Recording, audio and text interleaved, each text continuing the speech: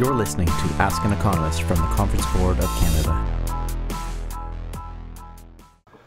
The Conference Board has just released its summer provincial outlook. We have revised the forecast for all of the provinces down substantially from what we had in our spring forecast, our April forecast. And that's largely because we have gotten a better sense, first of all, of how deep the impacts of COVID-19 have been on shutting down the economy and the repercussions of that very short term that we saw in March and April. What we're getting a better handle on now is essentially how long this recovery period will be. Initially, we had thought that once we had flattened the curve, once we had shut down the economy and gotten COVID-19 caseloads down, avoided the impact on the healthcare system, we would see a quicker recovery back to normal.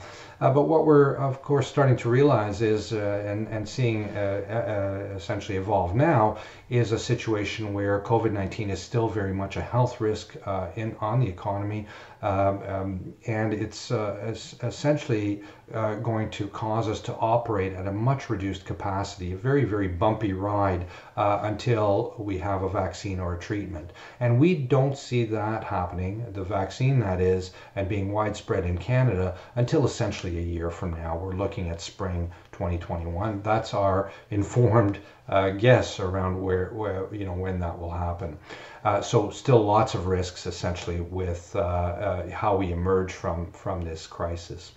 The implications for the provinces have been very, very similar in terms of the initial hit, the shutdowns to the economy. This was a policy choice that was put in place with the support measures that have been put forth by provincial and federal governments. That happened in March and April. We already saw the economy starting to recover over the following months, and we have continued to see that in terms of the employment numbers. But what we're seeing now is operating at much reduced capacity over this extended period of time, again, until COVID-19 is behind us. So the initial impact, very similar.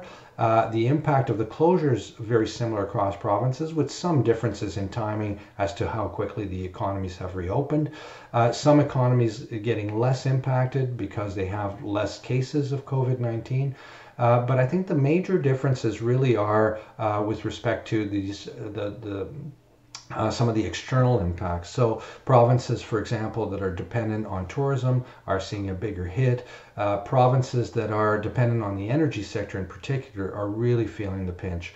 Double whammy because, of course, global demand for energy, this is a global recession, and the global demand for energy has declined drastically in the case of oil, and that's led to much lower prices, and provinces like Alberta, Saskatchewan, Newfoundland, and Labrador feeling that double hit, double whammy of not only the COVID-19 closing the economy, but this impact on oil revenues and capital investment budgets from the energy sector in those provinces.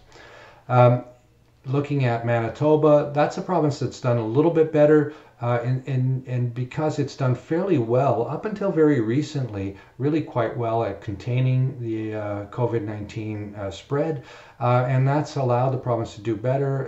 It's allowed it to open more quickly, and the impact on unemployment was mitigated in comparison to other provinces. Nonetheless, a deep recession in Manitoba, just like everywhere else, just not quite as deep as perhaps some of the other provinces. Turning to Ontario and Quebec, both those provinces are getting hit. There's been the highest number of cases certainly in both those provinces, and the shutdowns affected not only the retail and the tourism sectors, but also manufacturing and construction in both those provinces. They have reemerged. We have seen growth resume, but again, we're going to be operating at reduced capacity, and the implications of COVID-19 on trade have been very, very important for both those provinces, especially with respect to the U.S. economy. Going further east, the maritime provinces, New Brunswick, Nova Scotia, PEI, they've also done fairly well at containing the virus. And so their economies, are able to operate a little more openly than perhaps Ontario and Quebec, for instance.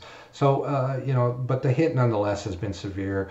Tourism is very important for PEI and for Nova Scotia and New Brunswick as well. And tourism continues to be a sector that will see a long recovery. And last, I guess I can go back west and talk a little bit about BC. BC has done also quite well at containing the virus. There was a lot of fear early on, but the province has done remarkably well at containing the virus. Employment has recovered. We are expecting the province to do quite well for two reasons. One, because the energy sector in BC, that is the LNG or natural gas sector, is seeing some major projects helping to drive spending in that province, drive investment spending in that province. The fiscal situation was also perhaps in better shape going into the recession than in other provinces, and so the fiscal capacity of the provincial government is a little lighter and able to do a little more. And then last, we're seeing some positives in terms of the forestry sector as COVID-19 has actually been very, very positive in terms of lumber prices. So that's helped, and that's driving some of the resource sectors as well in the province. Overall, we're in it for a longer haul than initially expected. We're going to see most provinces not return to normal until the end of 2021, and that's based on that assumption that I discussed earlier around where the vaccine is found. Let's keep our fingers crossed that perhaps this is something that we can get through a little quicker. But for now, we do know that incomes have been supported, and as we reemerge from this crisis, we're hopeful that we are going to see a continued positive trend of growth going forward into next year. Thank you for your attention.